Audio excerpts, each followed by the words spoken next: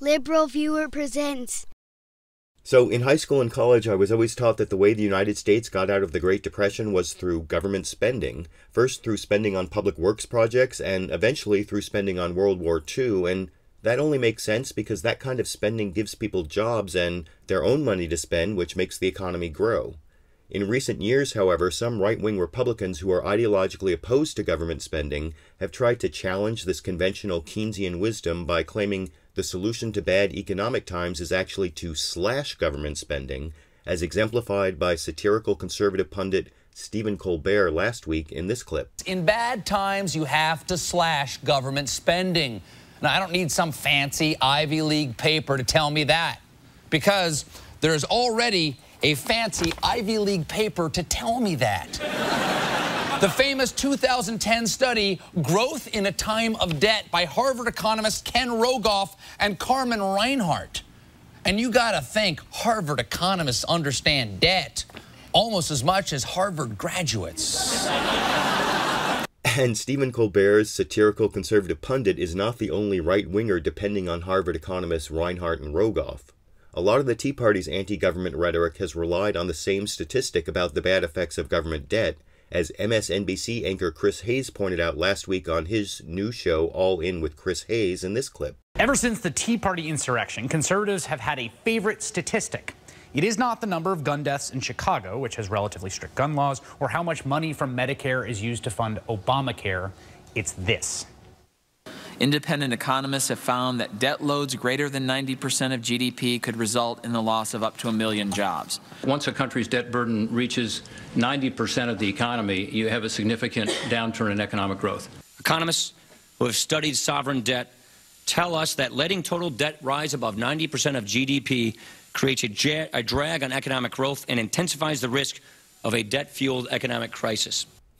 So given how common that conservative mantra was about the bad effects of government spending reaching 90% of a nation's gross domestic product, if it hadn't been for the Boston Marathon bombing, an important piece of news might have gotten more coverage this month, as Chris Hayes went on to explain in this clip. An incredible thing happened last week, and it was drowned out by lots of other news. But honestly, it's one of the most astonishing things in recent economic history. A grad student, Thomas Herndon, a 28-year-old at the University of Massachusetts Amherst, had an assignment.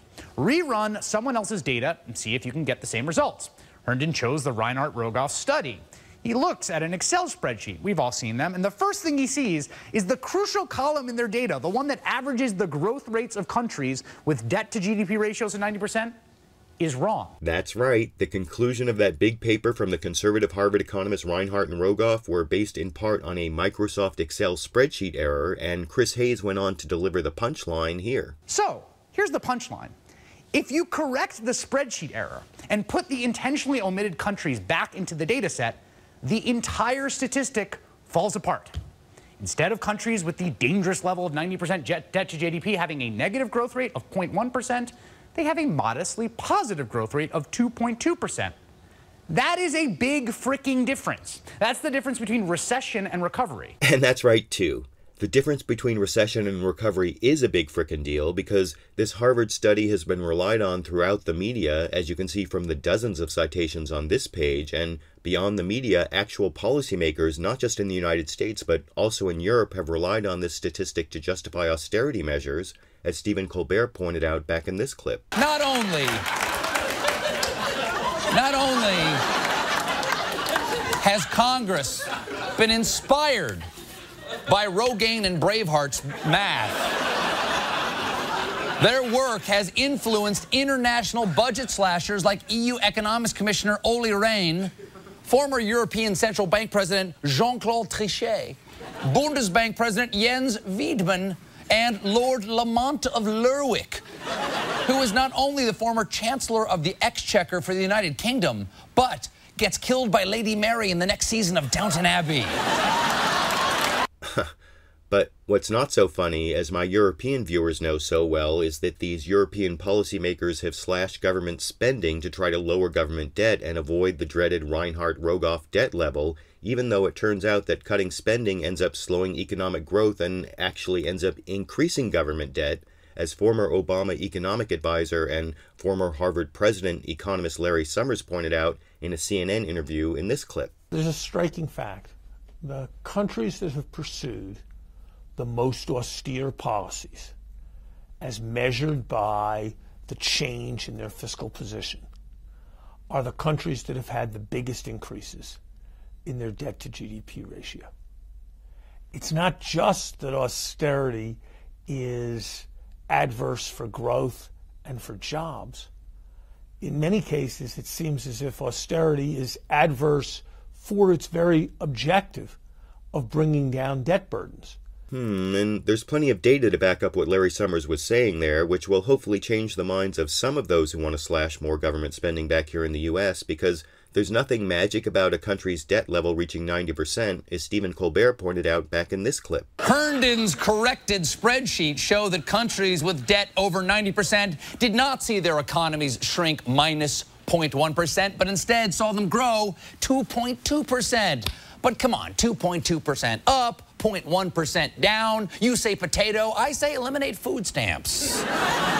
Now, I hope those who want to slash food stamps and other government spending will change their opinions based on this new data, but unfortunately Reinhardt and Rogoff themselves are still sticking with their conclusions, as Stephen Colbert satirized here. But folks, Siegfried and Roy are standing by their results, saying, quote, the weight of the evidence to date, including this latest comment by Herndon, seems entirely consistent with our original interpretation of the data. Right, entirely consistent with their interpretation, because no matter how much the results change, the hypothesis must remain the same. That's science. I guess that's conservative science anyway, or at least it sometimes seems that the right has the most committed ideologues who stubbornly stick to their right-wing economic dogma even when their evidence is shown to be erroneous. But outside the ideologues, the real data about the effects of cutting versus increasing government spending fits what also seems like common sense, as Stephen Colbert learned when trying to use the illogical arguments of the right wing in his interview with Thomas Herndon, the grad student who found the spreadsheet error, in this clip. Right, I know. We have to keep cutting the government budget and laying off people until those people get jobs. Yeah, that seems to be the argument, but it just doesn't seem plausible to me. I tend to think that if we lay off a lot of people, then it's not really good for the economy, because then those people can't go out and participate and buy things. You know, that's really bad for businesses as well. If you're just going to use complicated economic jargon, I can't understand a thing you're going to say. And that's hopefully why right-wing austerity advocates will lose this argument, not because of the discovery of a spreadsheet error in an academic paper which will never change the minds of the committed ideologues, but because the old Keynesian idea that government spending stimulates job creation and growth just makes more sense than the idea that government austerity is the solution to an economic slowdown, I think. But I want to know what you think. Do you agree with the old Keynesian idea that government spending can be an effective tool to stimulate job creation and economic growth? And given the discovery of this spreadsheet error and the other evidence of austerity's ineffectiveness, do right-wing austerity advocates really think they are promoting economic growth, or do they generally have some other goal? YouTube, you decide.